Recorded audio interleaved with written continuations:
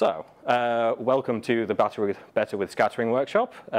Thanks again to those who have joined us both here and online.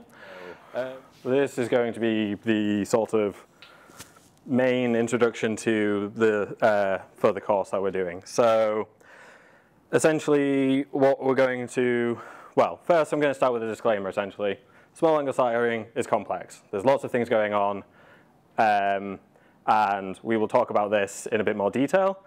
It also has many special cases, so it's not one size fits all. And this is the same as with many techniques. There's lots of different ways you can tackle your analysis for small angle scattering. And the idea of this talk is not to go into all these in detail. So there's also, it's an ambiguous. Essentially what you're getting from SACs is certain information, but a lot of the time you need other information from different sources to actually get the answers out of these things. So also the main bit of this talk is you're not going to become an expert from listening to this talk. Again, it's complex, many special situations, and it's ambiguous. The idea of this talk is just to give you a more simplistic idea of how the technique works, and then later throughout the workshop we can discuss more in depth and talk about these things which is relevant more to specific samples that you have and all these other things. So essentially I want you to walk away with a basic knowledge of the technique and not think that this is going to be an advanced talk that you're going to know everything. There's still lots of little caveats that can go on in SACs. So let's talk about initially these ambiguities that I'm going on about. So from what can we get from SACs? Essentially you can get three things from SACs. You can get the size of your particles or whatever you're probing, you can get the shape, and you can get the packing. However, these things all work together in your sample. However, what you can only get from SACs is one of these things. What you need to do is actually make assumptions or have other data on your samples that you are looking at so that you can get one of these out accurately. So a lot of the time you would use something like microscopy to look at the shape of your particles, which is the perfect technique to do that, looking at the shape. What SACs comes in really well is looking at your size distribution, because you're looking at generally a lot more particles, and what you see in the SACs is everything that is in the beam. So if you're doing your experiments in flow and you've got particles in a solution, you're potentially probing all your sample whilst you're collecting this data. Whereas with microscopy, you can have some artifacts in your data from preparation and other things as well. So, but the other thing as well in SACs is it's very hard to actually mask what you're seeing. So if you have spheres and rods, you will see them both in your scattering pattern. It's impossible to deconvolute these things. But what you need to do is make assumptions or have other data of these two things, or of two of these, and then you can get the last one out. So this is a very important point. So it's ambiguous, but if you do it right and team it up with other techniques, you can get very accurate information out about your samples that you're probing. So look at this. So we also have, what do I mean by small angle scattering is complex? So we can talk about equations. However, the idea of this talk is not to talk about too many equations because, one, it can be confusing, and yeah, I want you to get a practical knowledge. So essentially, there's lots of equations that go with SACs, and if you really want, after this talk, at some point we can discuss how the maths works for all these things. However, from the scope of this talk, I just want to keep it as simple as possible to make sure that you get a good idea of what is actually going on rather than a in-depth maths, physics point of view of this. So I think it's always better to have a working knowledge which is then backed up by your equations. However, for this talk, all I wanted you to have the idea is what small angle scattering is and just have a basic practical idea of it. So here is a very simplified equation from what essentially the scattering equation. So this is made up of two parts mainly. So you have the form factor, which can give you information on the shape and size of your particles or what your sample you're probing. And you have the structure factor, which will give you other information on basically how these are packed together. So these are the two main fundamental things that you have to think about when you're looking at your small angle scattering data. So But this is simplified, and make sure, like, I'm simplifying things as much as possible just to give you a general idea of how things work. However, we're going to try, well, before we get into the equations themselves and what they mean exactly, we're going to start looking at things from more of a practical point of view. So this is one of my samples. So here we have data from our machine. It's very nice data. I like it a lot. But essentially, this is what you might get from SAC's small angle and wide angle scattering data. And you get a nice continuous curve where it all matches up. So what I'm going to do is take you through this and give you an idea of what is actually going on within the sample to try and give you more of a practical explanation of what is going on here. So we're going to focus on different regions of this scattering pattern. So we have down here, we have the wide angle scattering. So we'll focus on that for a little bit. We'll focus on the SACS region, but we'll also focus on some of the finer details of what is going on here. So we'll look at what is going on here using different X-ray sources. We will have a look at why these things don't match up nicely. We'll also look at what is going on up here in the low Q region. And also, more importantly, we'll talk about what Q is, because it might be an odd concept for people that are more used to different techniques. So here we have, this is a ZIF-8 sample. So essentially, well, let's talk about scattering first. So this is how practically works. You have your X-rays, you hit your sample with it, and then you get scatter. What you can do with this is, if we just roll this back a little, so what you can do is put detector and capture the scatter at the different distances. So if you have the detector close to your sample, this will catch the wide angle scattering. If you have it a bit further, and it may look like this for the sample that I've been showing you. So this is essentially the diffraction that I'm getting off this sample. If we move the detector back, this gives the small angles more space to actually expand out. So you catch a different part of this system. So essentially all the scattering that is in here is now spread out over our detector. And then again, further back, you're getting even the smaller angles as you go. So everything is again spread out. This gives you the opportunity to probe your system and different size regions so that you go from what is essentially lattice planes to going through your particles. So to just give you an idea of this is what the despacing is for our detector distances when we've collected the data and turned it from these 2D images into our 1D images. So we should be able to probe roughly these sizes with each range that we have. So again, this is exactly the same as what I showed you with the hair, apart from this is real data. So what we have is a beam stop, which we had to use on our piece of paper as well. So again, how do we go from the 2-dimensional data to the 1-dimensional data?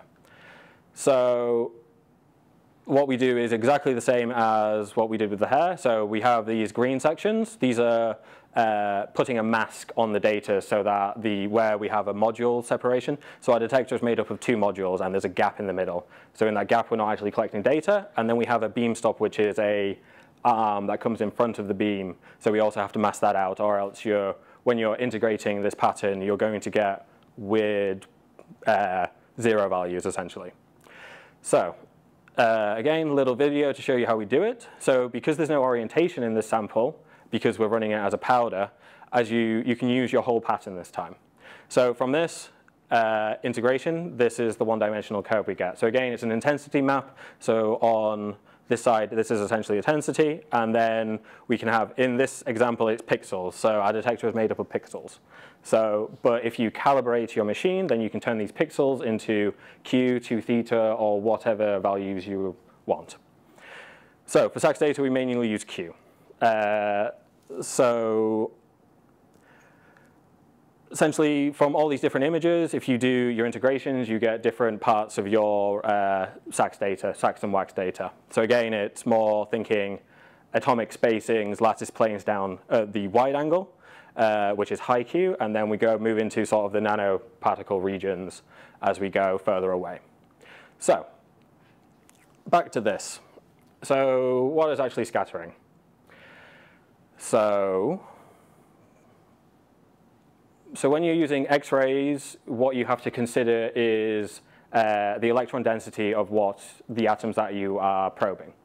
So this is one of the most important things in the technique. So if you understand what is actually scattering your X-ray beam, then you can tailor your experiments to actually utilize and exploit this feature. So as you go through the periodic table, the electron density changes, so that means that certain atoms will scatter more than others. So in X-rays, hydrogen, deuterium doesn't scatter particularly well, but when you're looking at heavier atoms, then they scatter a lot more. If you're thinking about neutrons, you're scattering off nuclei rather than you are scattering off the electrons. So something like hydrogen scatters a lot more with the neutrons than it does with X-rays. However, for this whole talk, we're going to focus on X-rays, just because the data we've collected for you is X-ray scattering, and this is the instrument that we have access to. So, essentially, how can we exploit this? So we can see the difference in electron densities between our samples.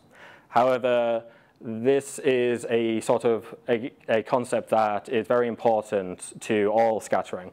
So what we see is we see a sample. If you have different things in that sample, then we may see the different things, but it all depends on what contrast, so the difference you have between the electron densities within your sample. So if I had these two things, so one is particles in an empty space, and that went well. Particles in an empty space and empty space within a membrane, they scatter the same. So this is a concept that is sometimes difficult to grasp, but what we're looking at, we're not probing the sample, like the particles in the sample. We're probing the difference of electron densities within the samples. So pores in the same configuration as particles, but instead of being an empty space and being in a solid, these should scatter the same. So try and give you sort of a visual representation. So if we imagine down here is very low electron density, and up here is very high density. And then we have a gray sample. So the sample has a similar electron density to this central location. So as we actually move this across, the sample electron density never changes, but as you get to the middle, it disappears. As you get to the lower electron density, it becomes much more visible. And as you go towards the other end of the spectrum, where it's really in a very high electron density, it becomes more visible as well. So it's about tailoring these things within your sample so that you can exploit the technique as well as possible and see what you want to see. So here's another example. So what if we have two types of particles in a solution? So we've got these red ones and these blue ones. So then what we can do is actually change the solution, the electron density of the solution that it is in. So as we actually change the electron density of the solvent that we're in, what you actually see is you start to lose one set of your particles. So in SACs, instead of seeing there's two particles in the system, we start to see just these one. So this is very important to think about when you have multiple things in your system, or even if you just have one type of particles and one solvent. If the electron densities of those match, then you're not going to be able to see anything. However, so this is, so in your SACs you just see this. So what if we go to, say, a core shell system, and then again we put these in some solutions. So the same sample in two different solutions could give us two different answers. So essentially what we would see if we had the solvents that I just showed, we would see core shell particles in the SACs, and we would see the spherical particles in the SACs, depending on how your solvent's electron density and contrast in your system matches to these things. So this is after doing background subtractions on your data. So essentially I'm not going to go into background subtractions too much because we have a talk tomorrow about that will cover this in much more detail. But essentially, if you take a scattering pattern of this and then a scattering pattern of your solvent, you can remove the solvent from your solution, and then you are left, in theory, with just your particles. So this is exactly the same if you're looking at solid samples. So say you had this membrane, and then you had some particles in there, and you also had some particles in the pore. If you can also give a blank membrane that is the same as this membrane, you can remove it and just be left with your particles. So, however, there's lots of things to think about with this, and this is a somewhat scary looking table, but it will all be go through tomorrow by Brian. Essentially, there's lots of things to do with it, but just want to give you the idea of how background subtractions work rather than the in-depth, which will come tomorrow. So, back to this data. Is everything okay? May as well check.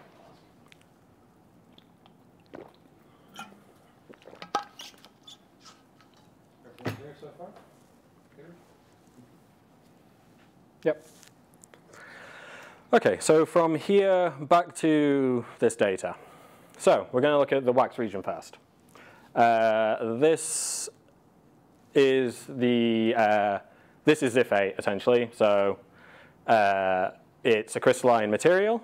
This is its unit cell. Yes. So in this unit cell, you have lots of characteristic distances, and this is some XRD data from it. So diffraction data, a lot of you will be more familiar with it than, say, small angle scattering and wide angle scattering. So what you have, you can index the planes that you have, which are essentially just the distances, the periodic distances that you have within this unit cell. So this is the wax data we get from it. And so here we have XRD data and we have wax data.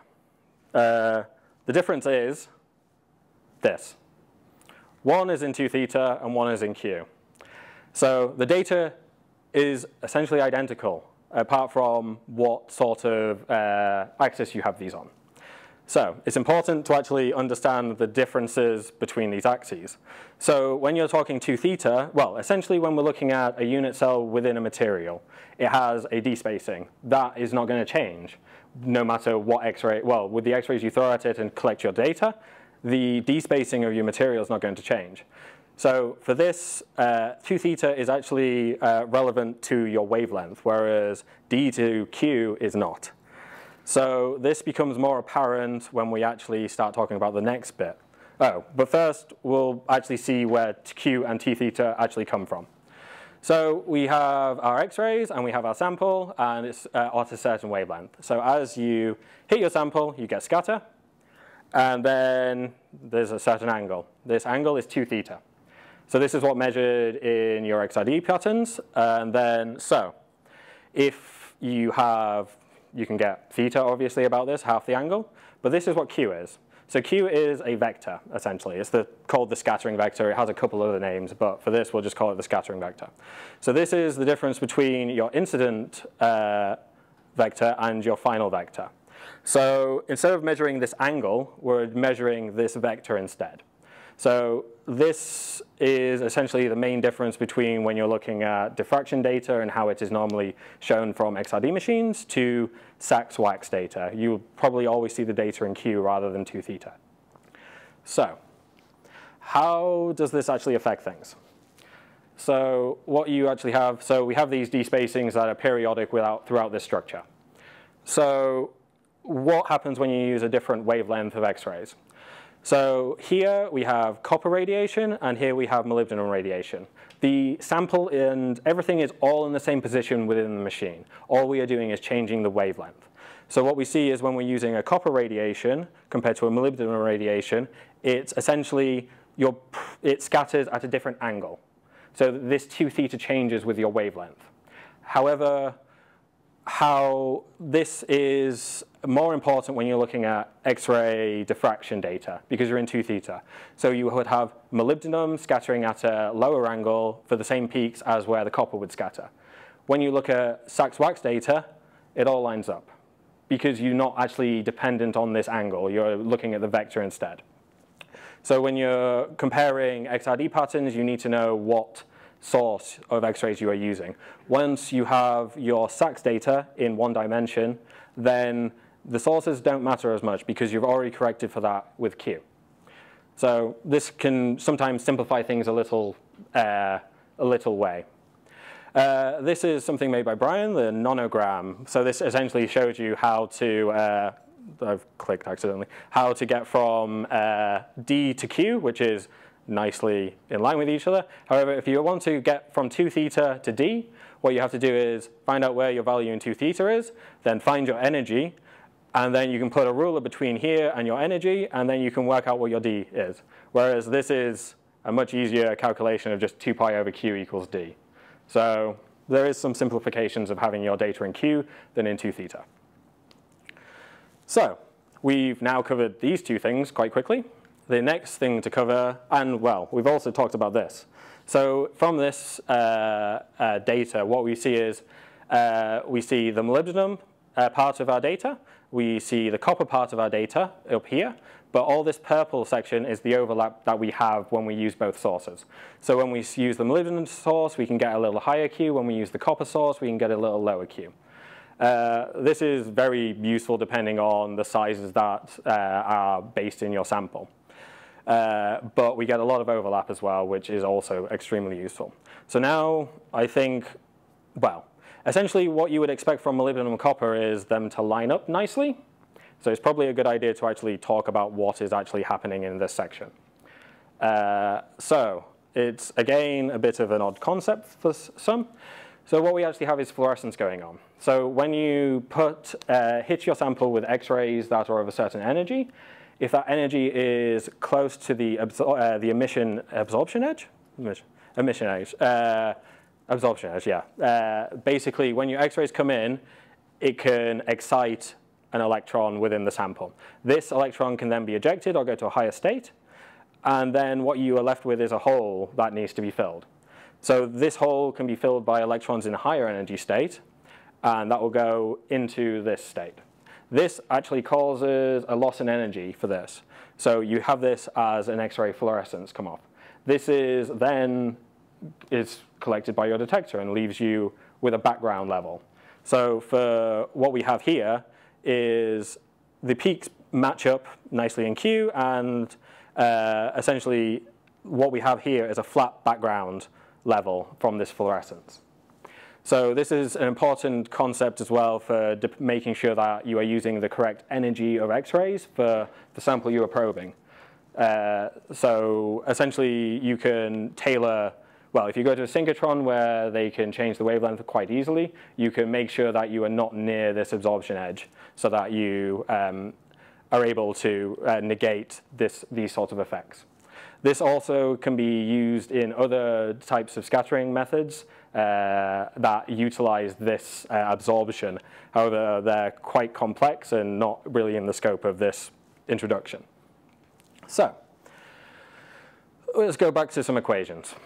So essentially, the scattering pattern that you have from doing your experiments is made up of the form factor and the structure factor.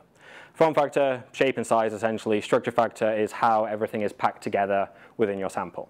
This is also very dependent on what size range you are looking at in your sample. So we're going to have a bit of a focus on the structure factor to start with. So a simple concept is if you are in a dilute system, you can assume that the packing is, your particles are very far apart. So this makes the structure factor go to 1. So then once you're left with your pattern, you have your form factor times your structure factor. This kind of makes things easier and means that SACS is very good at looking at dilute systems or systems with very large spacings between the actual particles. When you've got a densely packed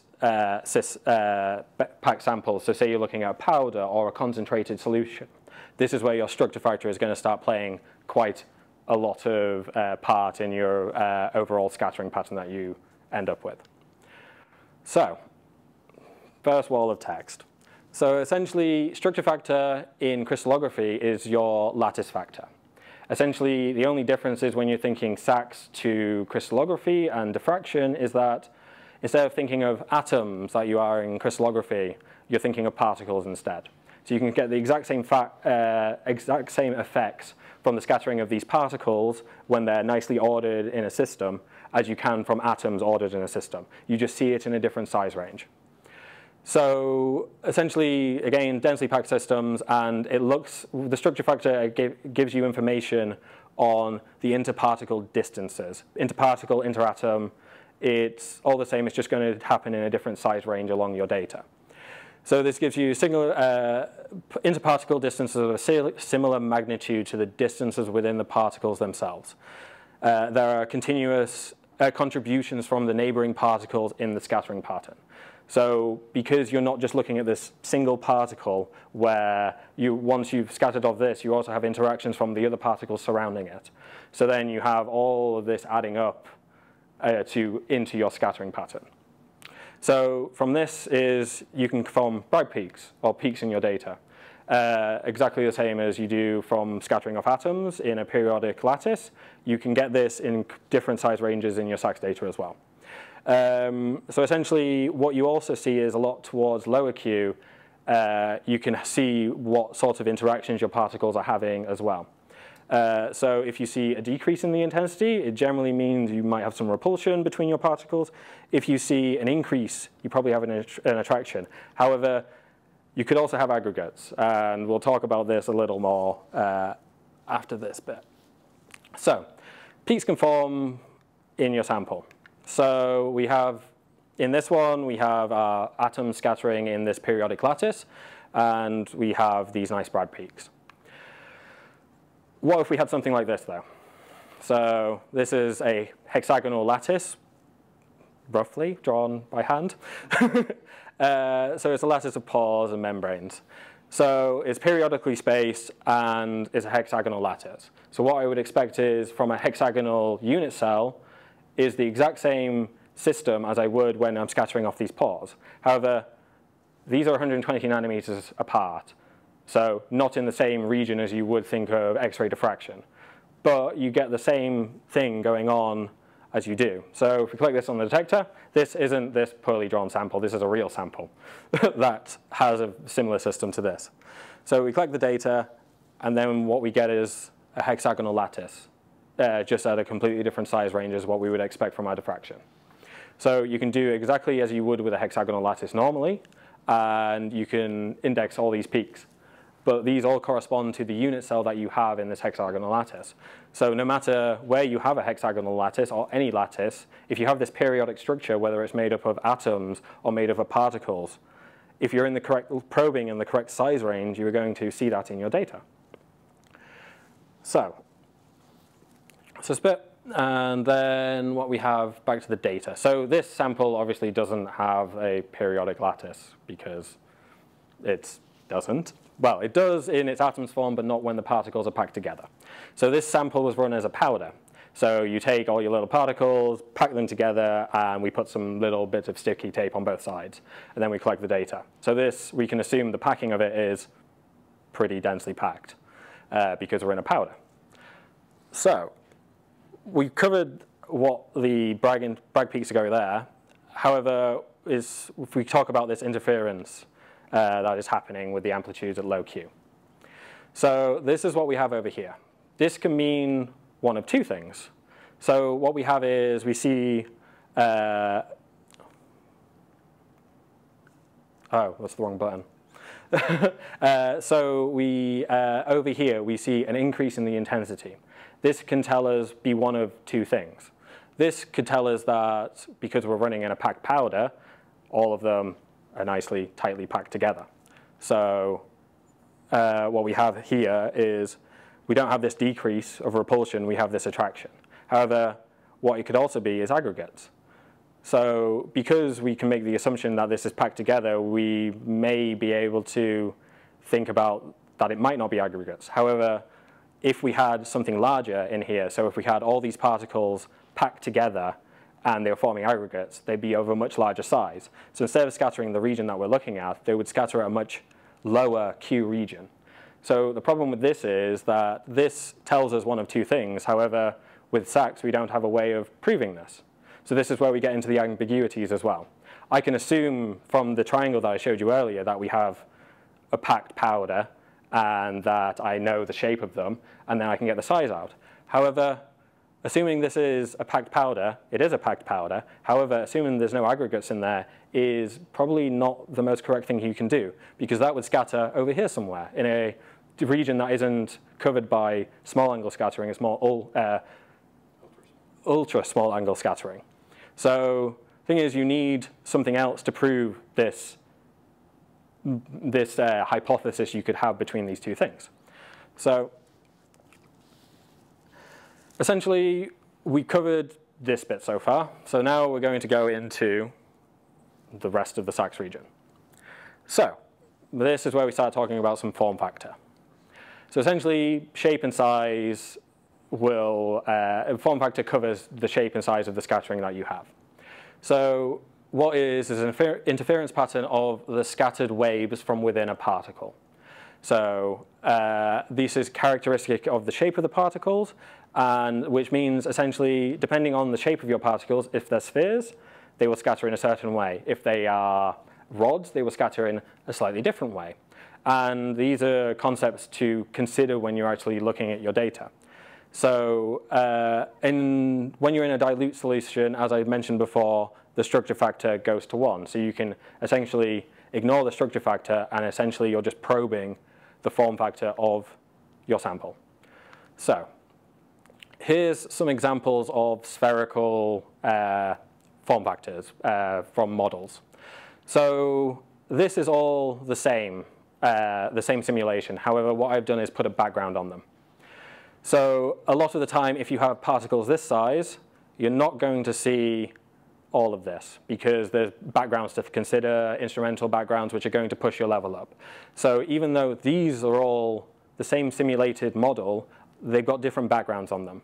So this is why they look different. So this can also be a little confusing because you think you have perfect spheres that are all the perfect same size, and it doesn't look like this. It might not look like that because real life has backgrounds. So it's always something to consider. And this is just to show you that this data may look like this data. So there's also some ambiguities in there. So here we have a 10 nanometer particle.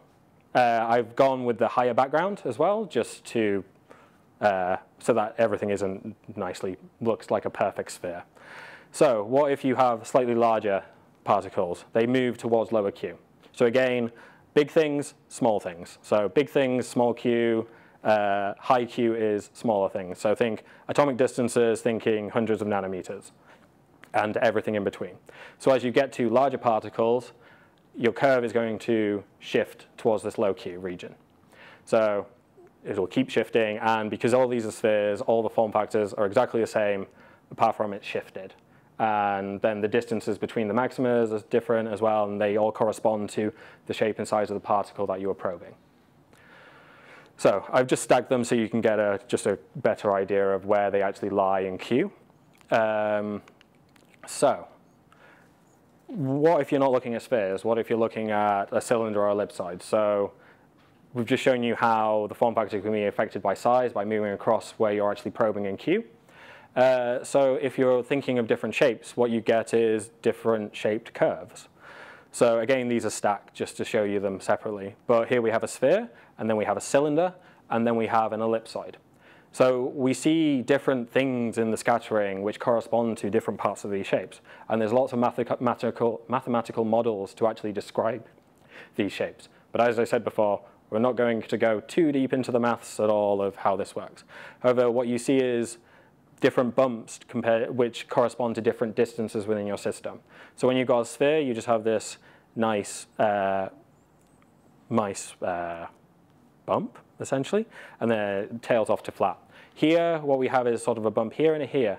This will give you your corresponding distances for the distances that are in your cylinder. So I know that I modeled a 10 nanometer radius with a, I think, 100 nanometer length. So this is why we have these two bumps here.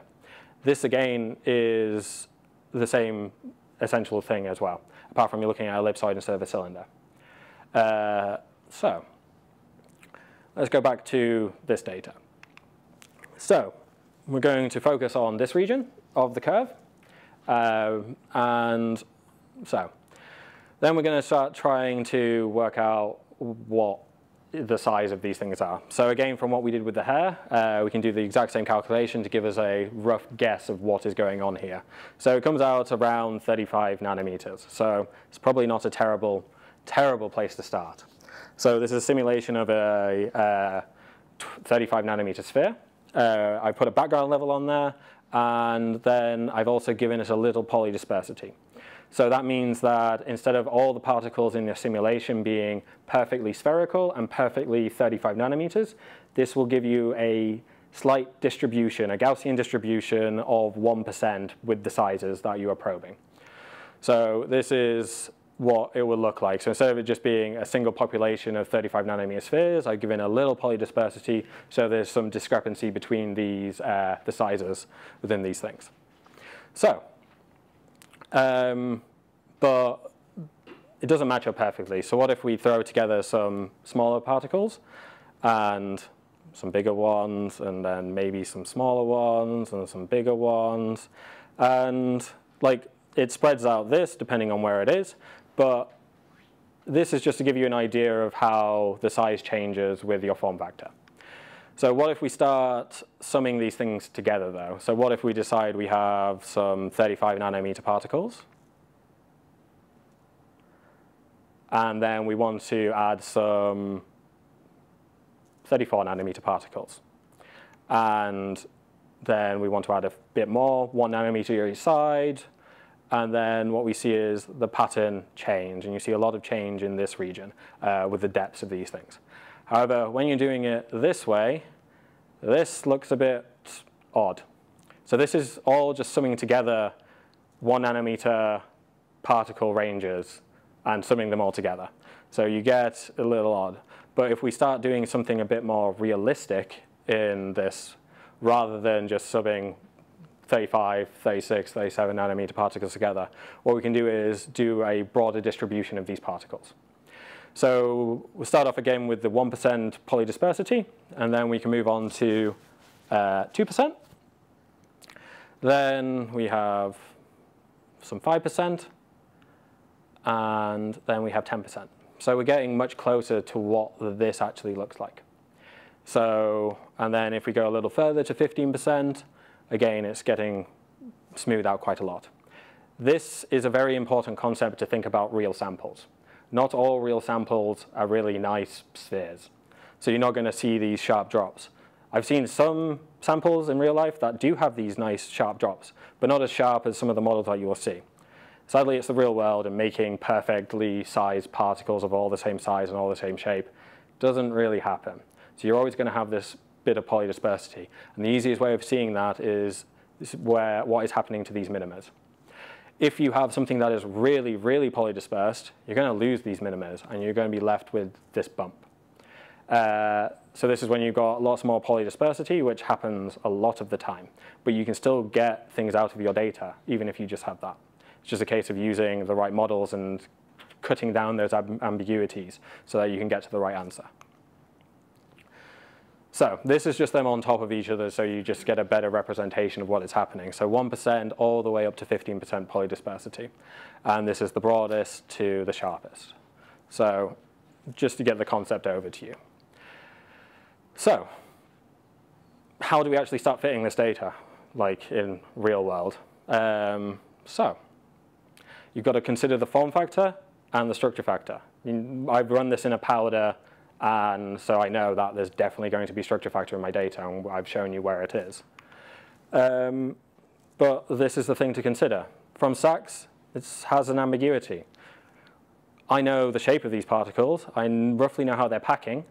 And if I get microscopy, I can know these very accurately if I have aggregates and things like this. And then what I want, the most interesting bit out of this sample, is I want to know the size distribution. So because I just want to know that one thing, and if I have the other information, then I can get there.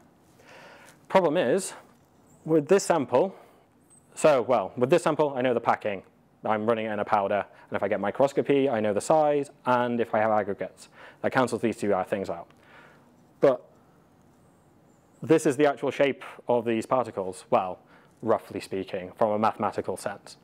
So the problem is, using a spherical model isn't going to work, especially when it's all packed together in a powder.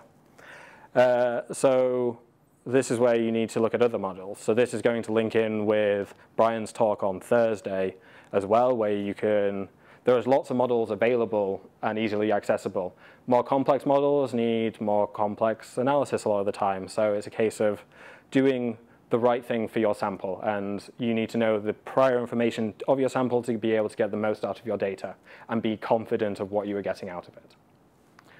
So essentially, that is one of the main concepts, is that you need other information to get the most out of your data. And no matter which one you want to get out, you can get these out as long as you have the other information. But it's a case of knowing these principles.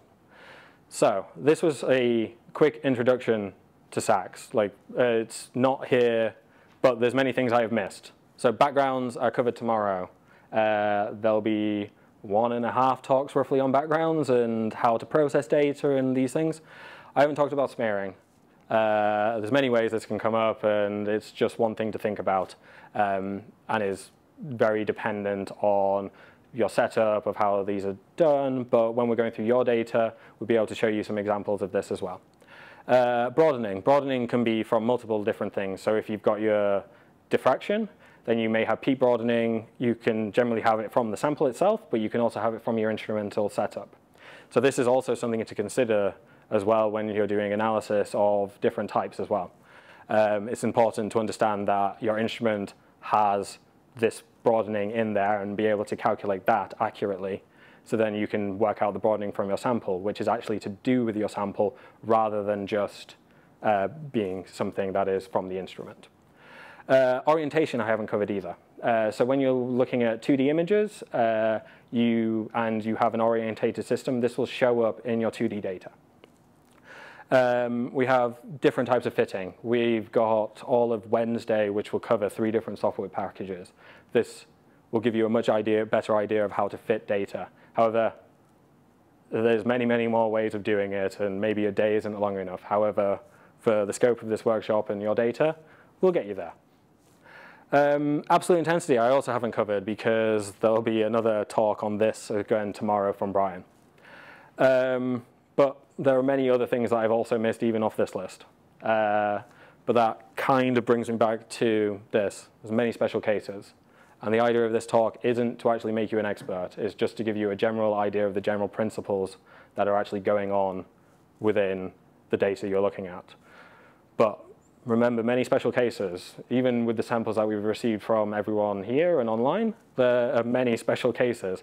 But we will go through them with you individually. And it's best to, when you're looking at SACs data, remember that there are ambiguities and that you need information on your sample, and then you can get the most out of your SACs data. So it's just something to remember. So essentially, thank you for listening.